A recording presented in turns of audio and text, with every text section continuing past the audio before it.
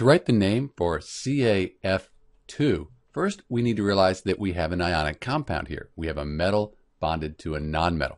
So with an ionic compound, we're going to use these rules here to write the name for CaF2.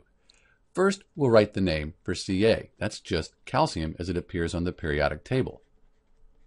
Next, for the nonmetal, that's the fluorine there, we're going to write the name as it appears on the periodic table, lowercase f, and then we're going to take the ending, this INE here, cross it out, and change it to IDE. So this is the name for CaF2, calcium fluoride. If you were given the name calcium fluoride and asked to find the formula, you'd need to know that calcium, that's 2+ on the periodic table. It's in group 2. And then fluoride, that's 1-.